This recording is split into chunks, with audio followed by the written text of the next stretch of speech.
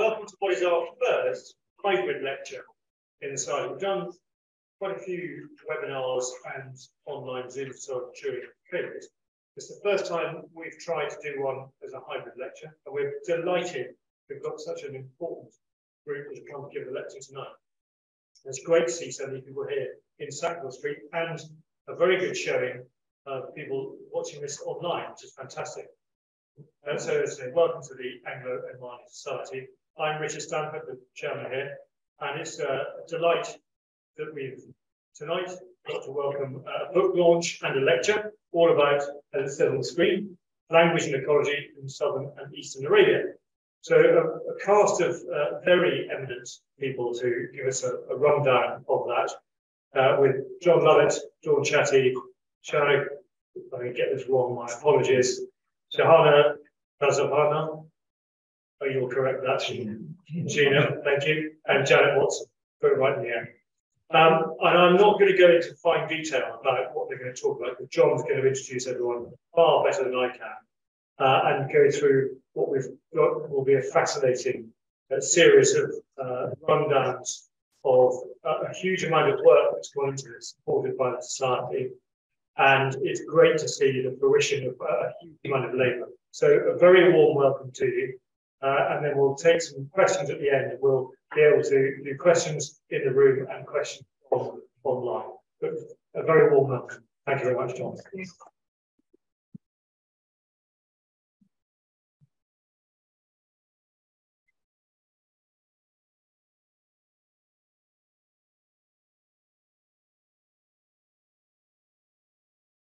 Thank you very much, everybody, for coming. Welcome to the launch of our book, Language and Ecology in Southern and Eastern Arabia. We're very pleased to welcome both the audience here in the room and our friends and colleagues who are joining us online. And I would also, while I'm here, note Janet's book for children, written in Meri, and there are some sample copies over there. And if anybody is interested in purchasing the book, then please see Janet afterwards. I'll keep the introduction brief so that we can devote as much time as possible to the main talks. Each of the speakers will talk for about 10 minutes, and I'll keep you to time by reminding you. And then there will be opportunities for some questions and answers.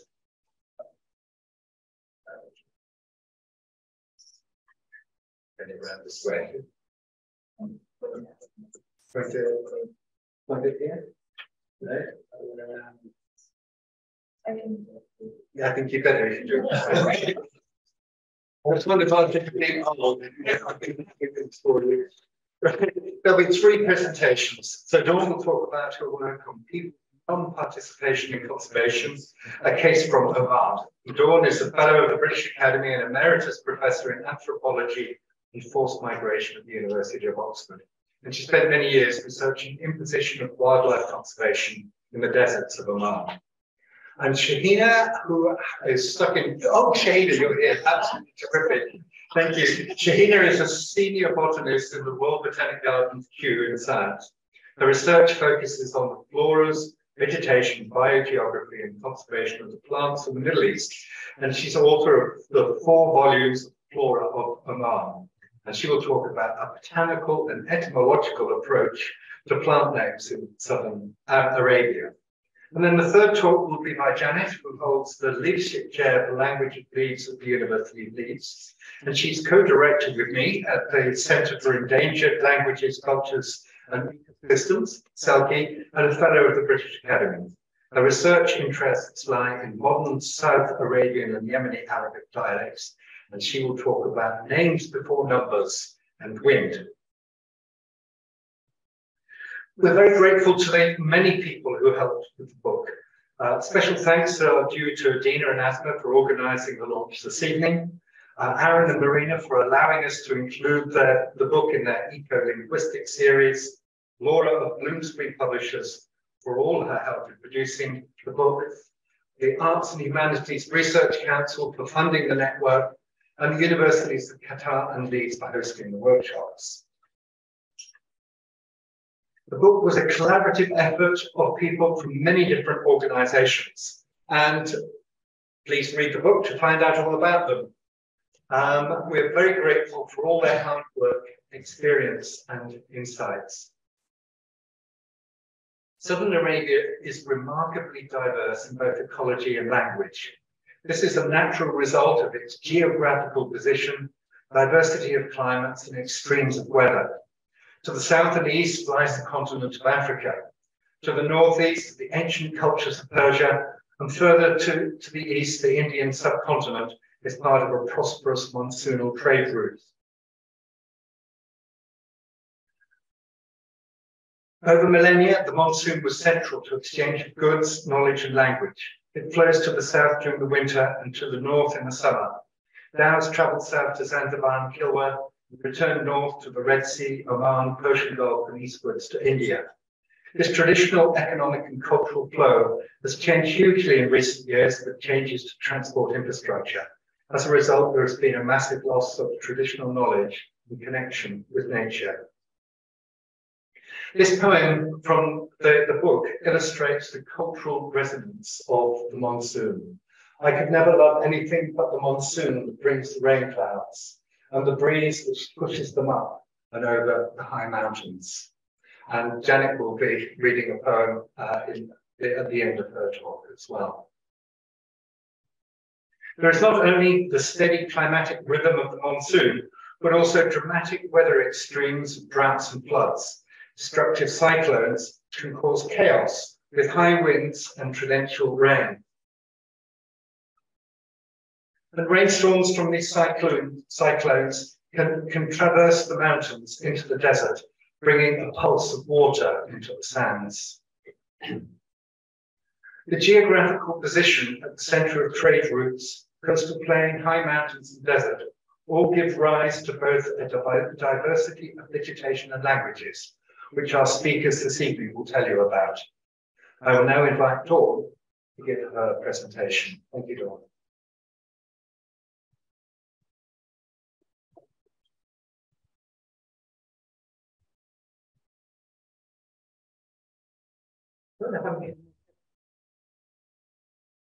I try, and if not, I'll ask you to do that. I'm not sure whether to make it an apology or whether it's something that you should be very thankful for. I had eye surgery last week, and it's taken a long time for me to be able to recover, to be able to read relatively small print. I mean, I can read 40 fonts, 36 fonts at this point, so I'm not sure I can actually read my notes, which means I'll be addressing you much more directly. If we can go to the next, well, let me see if I can. Okay. I want to talk about one of the important tribes, nomadic or pastoral tribes in Oman. And this tribe sits right in the middle of the country, in Ghanzafar and what we call northern Oman.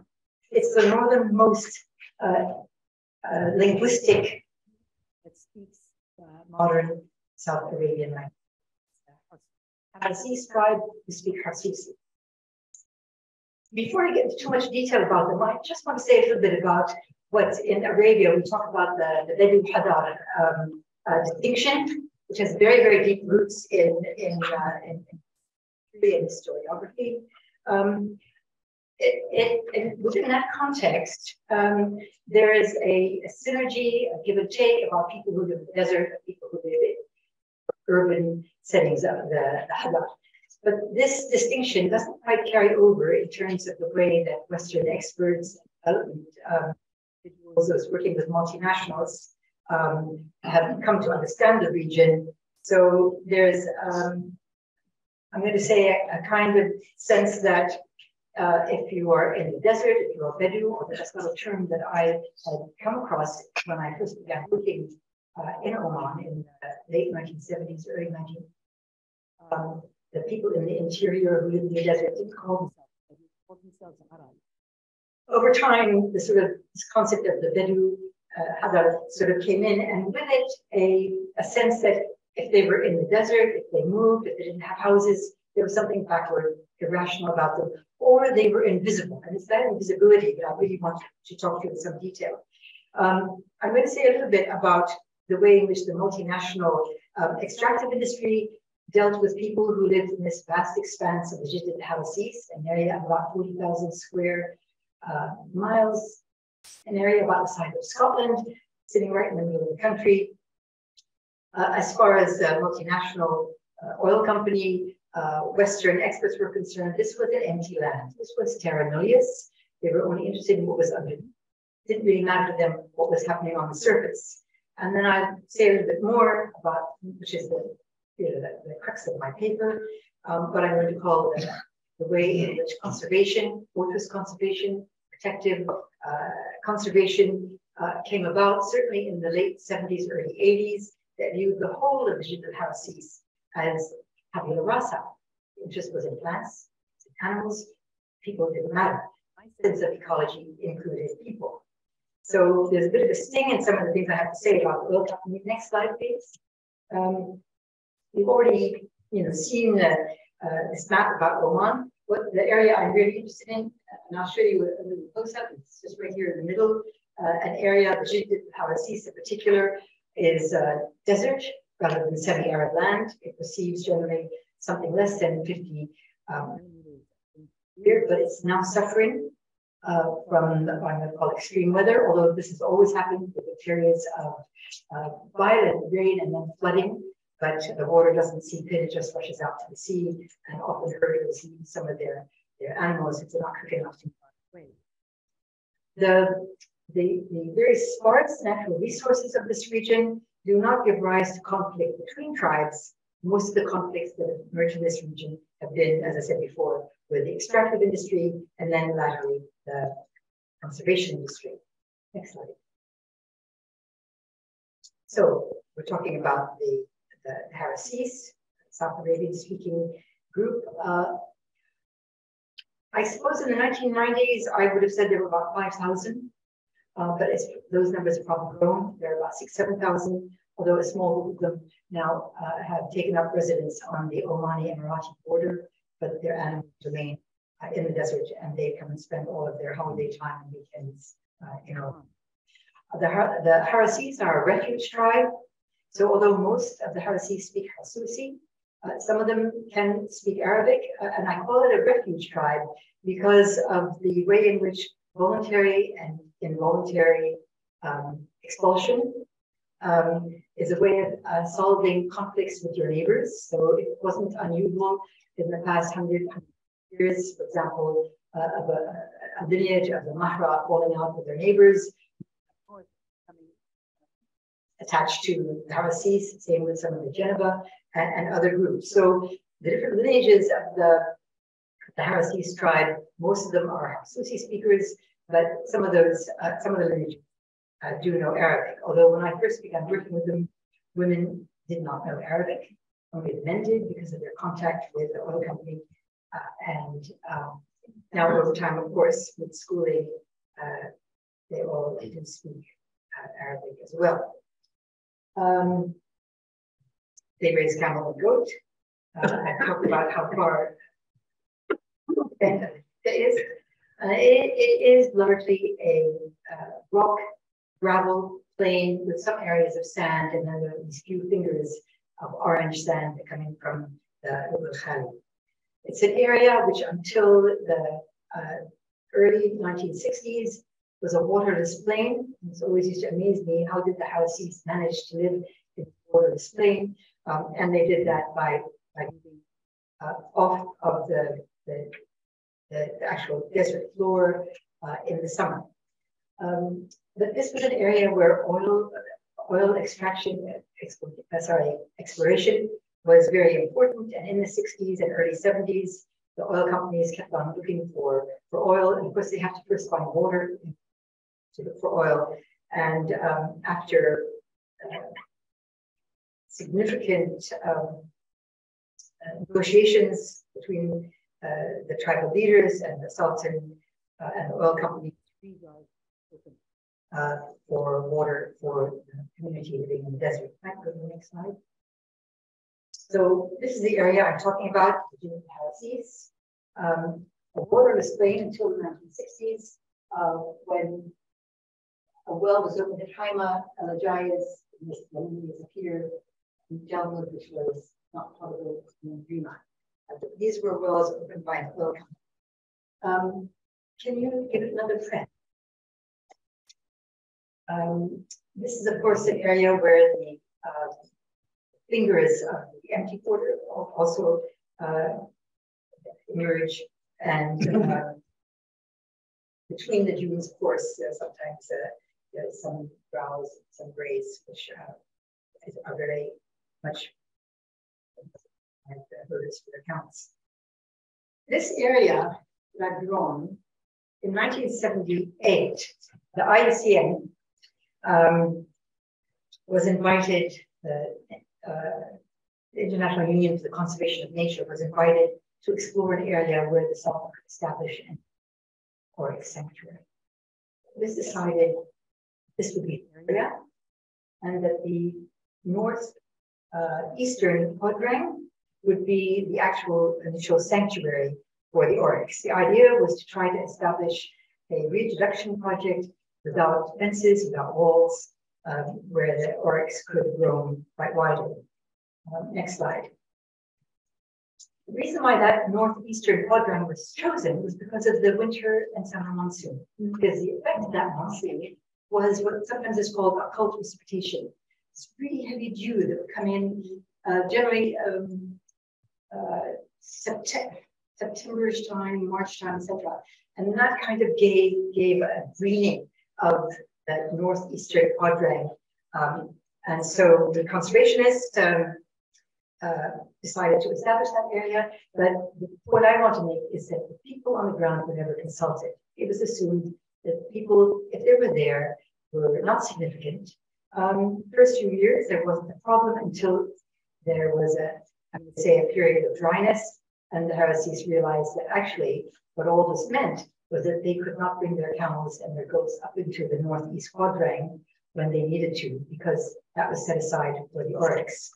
I'll just show a couple of slides that I go through, showing how these people have changed dramatically.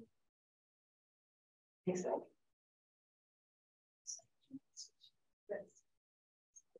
Oh, sorry. Okay. Next slide. Just really quickly, I only have a couple of minutes left. These were the Harasis when I first met them in 1978. And the next slide, which you don't see much anymore. Yeah. Okay.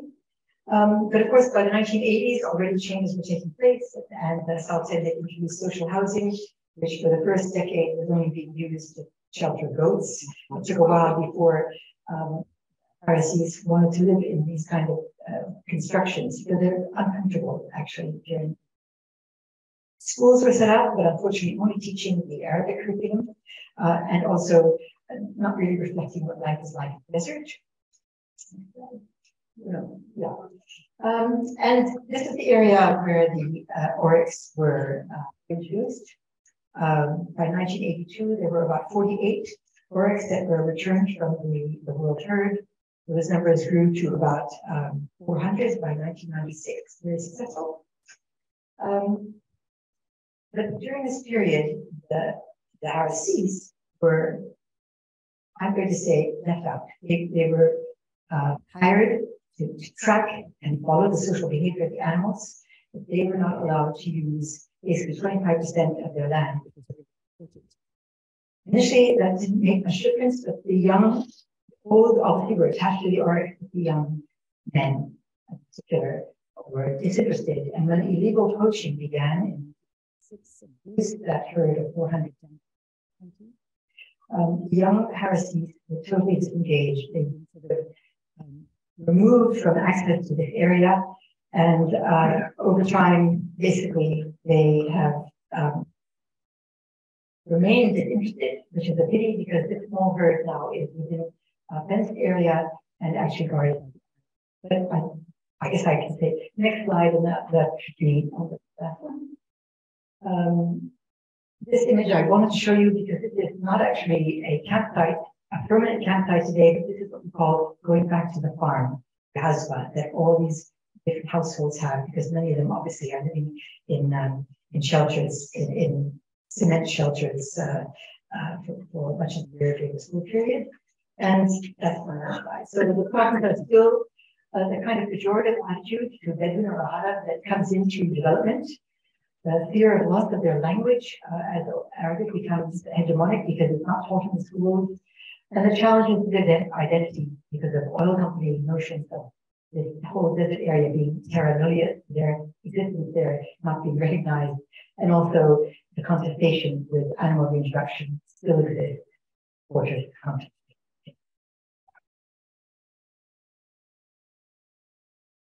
Thank you very much, Dawn, and hopefully we'll have a time for some Q&A after.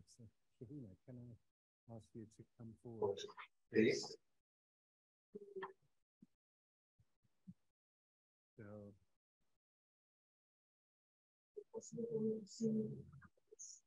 If you could sit there next to the slide and then use this.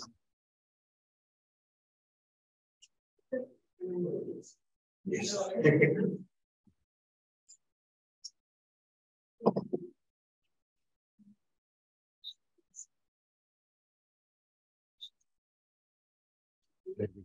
Yes, you will need this because it's the online group. So I'll give you a signal 3 minutes, 7 minutes, and then 10 minutes. Right. So a little bit of a throat problem over here, but it's just from the weather outside. It's freezing. Anyway, what I'm going to talk about is that basically the chapter that I written with Lovett in the book. And it is all about plants. I'm tracing the actual names of plants over here. Now, as we all know, the recognition of useful and harmful plants has been going with the civilization for a very, very long period of time. Plants have moved around from one place to another way back thousands of years.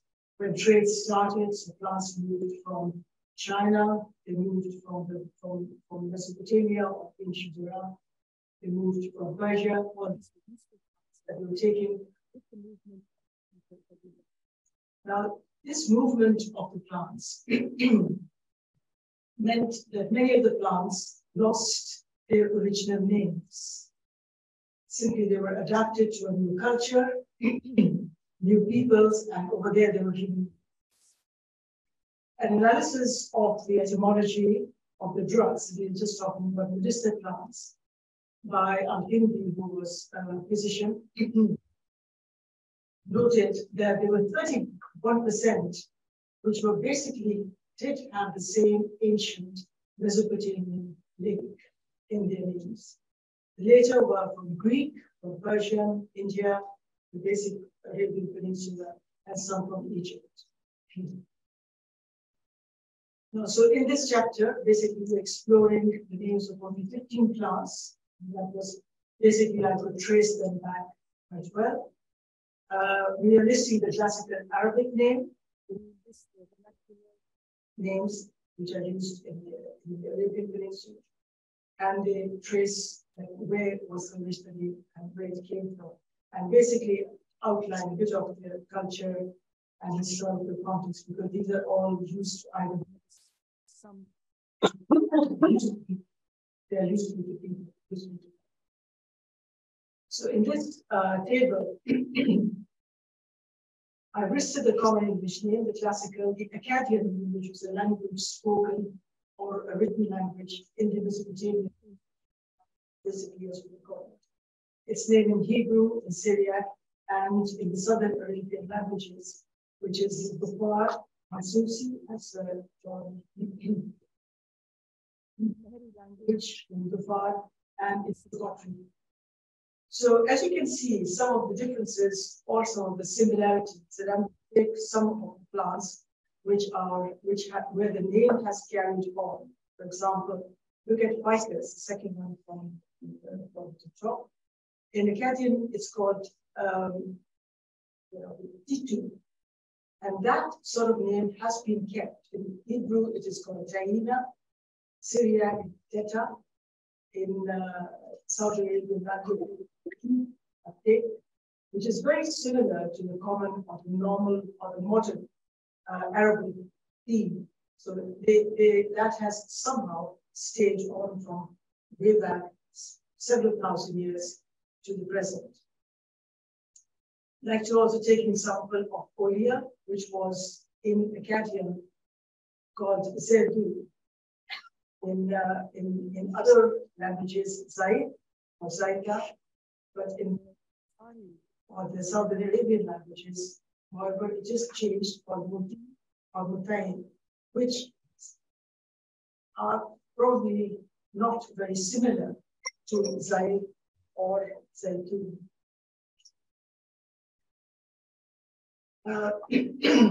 Some more examples are here over here. I will, because I'm not going to talk about phoenix, which is the date palm. For this, the first is the Akkadian languages, in which is quite different from what we use today. But then again, because phoenix dactylifer or date palm is so widely distributed, that every different part of the world kind of has its own influence and they use a different name. Tamar or Nahal is a very common name, which is in Arabic. When you come to the Syriac names, Stamrata or Dakhila, when you come actually to the Bavarian names, they are quite different from Nahal or Tamar. Okay. Sorry? Close to me. So I just want to show a small clip movie which I did a couple of weeks ago in the park. And that, if you just put it on, please. لكن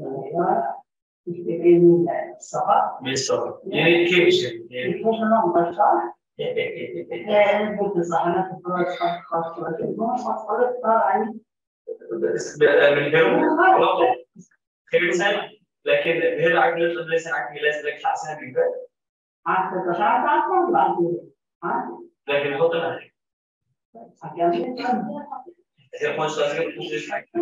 لكن لا تشبه حسن it's only a short one. But the idea for me to show this little kid was basically that Saeed, who is wearing the cap, and the person sitting across him is his mother. She didn't obviously want to be photographed, so I had to take a photograph of a video with her back to us. Now, the thing that I wanted to show in this is that they're talking Shahina. It is a language that, of course, I do not understand. And so it's translating it into English, actually. What they're actually talking about over here is an endemic tree called Enochisis, which is found in the common over there, and it has been used extensively. In fact, I bought some parts of leaves from the market in Salalah. This I have read about this plant so far, but what she's saying over here that it is used for the stomach, and people go out of the jungle and they pull down the fresh leaves, and they will eat it there and then to relieve abdominal problems. This is something that you cannot try. It's not written in many of the books. It is all the knowledge that she possesses, and that knowledge is in the language that she talks in, which is Shahina. If that language is lost, we will lose a very important part of a useful plant for something which is linked very, very strongly to its medicinal use. And that is one of the emphasis of the book, as well as my chapter over here, is that you can take a plant, you can cultivate it anywhere in the world, but the historical and the cultural link that it has, that is always lost. And if you lose the language, that link is again lost. And to lose the link on a cultural context from a plant renders it almost like an exotic, ornamental, or something which can be used medicinally, but it doesn't have the historical context to it. So you look at losing a little bit of, in a way, a heritage, which you should be used in the language. Because I don't have a lot of time, I will go very quickly, which is Aloe, again, an endemic plant. You can just move forward. And so its mother talked about two plants. One was floof, which was this plant, and endemic to Yemen and to the farm, basically, from which they removed the resin, and that resin is stored, it's dried and stored in these small little pouches and used whenever it's used. Aloe vera, though, we all know aloe vera. She said sickle is the name for aloe vera. We don't use aloe vera because that makes your face black. If you want to use it for better purposes, use aloe vera. So again, there's a difference here in which they have this knowledge and they use the word red or blue. Ficus, I won't talk too much about it because we all know about ficus.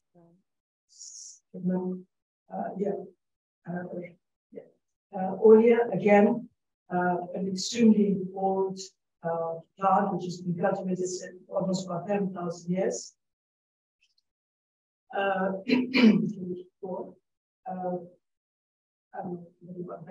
It has been known in Mesopotamia, and because in Mesopotamia there isn't an Akkadian word, so the word silbu, which is, it's not absolutely clear whether it was always used for olive or not, and because it doesn't go there, it's not that direct connection. Although it has been used in Mesopotamia or ancient Mesopotamia since a long time. Okay, carry on. Carry on. Yeah, so I'll finish over there. Most of this information is in the book. So, and I'm sorry of my throat problem over here. Thank you very much.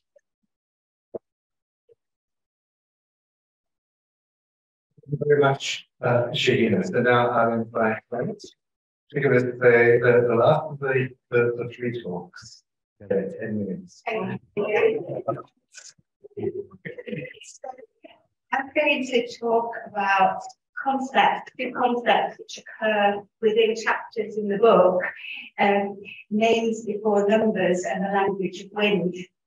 So these two topics illustrate aspects of the human-nature relationship in the region. So we're going to look briefly at the human-nature relationship and then look at these topics in turn. So Indigenous languages reflect the close relationship between people and their natural environment, and that's one of the things that we stress within the book. And regions of the world inhabited by people have the greatest, with the greatest biodiversity, exhibit the greatest linguistic diversity, and Oman is indeed the most linguistically diverse state within the Arabian Peninsula. If we go on to the next slide, you can see here we have chapters dealing with Qatar in the north, and then round the Sundan Peninsula, the Far, Socotra, and Yemen. And what does this area have in common? We're dealing with the richest state on earth, and we're dealing with one of the poorest in Yemen. But what they have in common is the proximity to the sea and the proximity to winds, and in certain areas to the monsoon, the need to gain livelihood from the sea and from the land. Names before numbers. Miranda Morris wrote a very nice chapter within the book, What's in a Name? And this is a topic that I've thought about for some time, that names are often replacing what we would use for terms for which we would use numerical expressions, dating through climatic events times of day and periods of time. When talking about how old someone is, someone will ask me how old I am, and I simply tell them that I was born Snip Arcade or 1959. Well, they then have to start working stuff out. And people will often judge their birth, if they were born before 1970, by the occurrence of a particular climatic event. Snip became, which was 1947, the year when all the cows died, the year when there was only bare corn stalks in the region of Jebel Qamar. And through that, we're able to judge the ages of people. So Abdullah, my very good friend Abdullah, his mother, we worked out, was born during Snip Arcade. In fact, she was born during the month of the drowning, the year of the drowning. And so was I. So we worked out that they're sort of twins. Times of day. This is the area of the culture which I find particularly difficult to adjust to if I want to meet someone, and they will say, "Oh, we'll meet Leben." Loban is when the sun is during the morning when the sun is parallel with your eyes, and Leben is a little bit before then. I find that quite difficult, and the concept of Kala'ini as well. We worked out there were about 27 different terms, 4 times a day, based on the position of the sun and based on the degree of darkness, with diminutives being used for when the sun is slightly lower in the sky. So we have Loban, when the sun is in front of my eyes.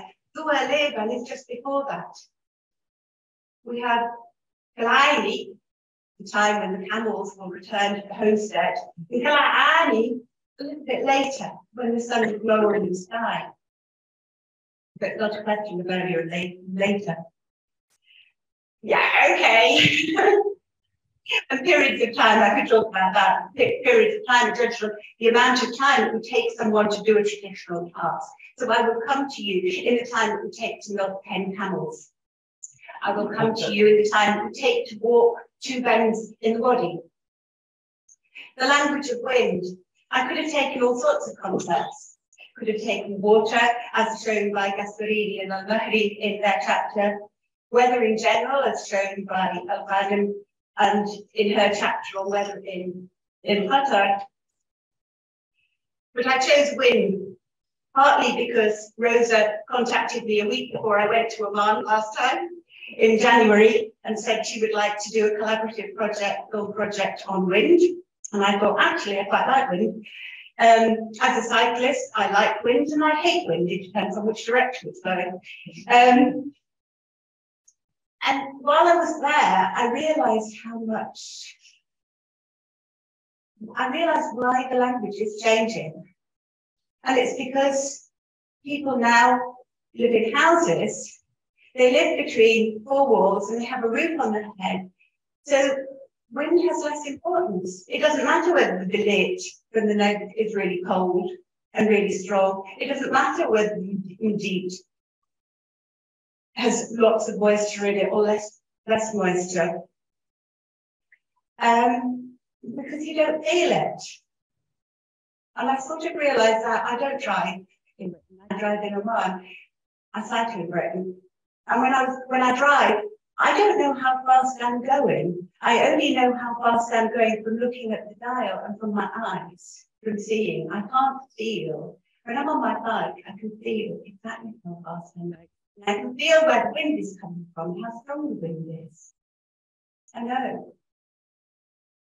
And there's a loss. Shahina talked about loss. There's a lot of a sense of loss. Actually, if you go on to the next slide, we'll have something about the lexical complexity, and I'm not going to read you through. But basically, in the left-hand column, you have different terms for wind in Mehri. So depending on where it comes from, depending on the heat of the wind, so riyah and khurub basically come from the same direction, but khurub is always really. And then you've got some more nuances on the right hand side. It's dry wind, a very cold easterly wind, and post monsoon period. With deep polar, a cool sea breeze, lich and Lovett, a strong cold desert wind. Now you'll notice when you just quickly look through this that the translation either has wind or breeze and an attribute. But we have all these different terms and more, several more, as Rosa and I have been finding. We've been going through the videos today. And wind comes into the poetry, as shown very nicely in the chapter by Chatty and the newcomer, particularly indeed. And it was actually only this time that I realised when I was over there that indeed the sea breeze is not always loved. It depends on the time of year when it comes. It's loved at the end of the hot period, and it's loved at the beginning of the post-monsoon period when it gets rid of the flies, the camels. But it's got a bad element as well. And the winds have got personalities.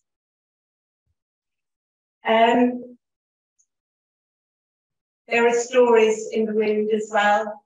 In another paper, not in this book, Ghanzafar talks about arose in Qatar. The blow of the old woman comes at the end of March. Towards the end of March, when you think that the cold winter wind has gone, this old woman sheared all her sheep, and then they died because there was a blast. If we go on to the next one, this is a video, and this was recorded during the wind building session, but Shahina is here showing us how to point to a rain cloud.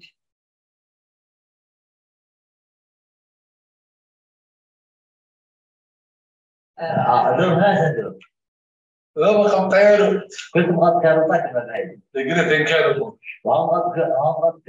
لما تكره. تقول لك بابا. أدري ما أدري أنا. خارج. خارج نفسي.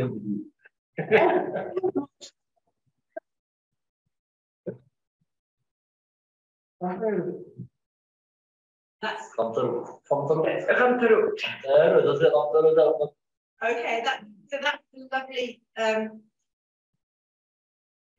That's the lovely cloud. It's funny what in different circumstances, different aspects of weather look beautiful.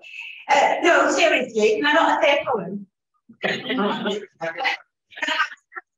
Yeah. Anyway, if you point to a rain cloud, you have to do that. If you point like that, it will go away. Yeah. And I just want to say this little poem, because although I've been working in Oman since end of 2009, my heart's really in Yemen, and there is a chapter on Yemen. And we were talking about loss, and this is about loss. So if you will indulge me. The Sana'a, not touching but brushing so gently reality. I left my heart in Sana'a. I slip in and out in my dreams and in my waking, touching, yet not touching my heart. Did I tell you the day I walked through the old city, wearing the command, shading, hazing, concealing, now revealing, blurring, brushing the truth, reality. As I slipped through the city, dust veiled, thinly disguised, through a city etched in the earth, centuries-old skyscrapers, stone, baked brick, lime-plastered windows, the Gamaria windows, jealously holding back the light, like my veil. I have mist in my eyes now. Years later, now blurring, now revealing, and through blurring, not touching, but brushing so gently.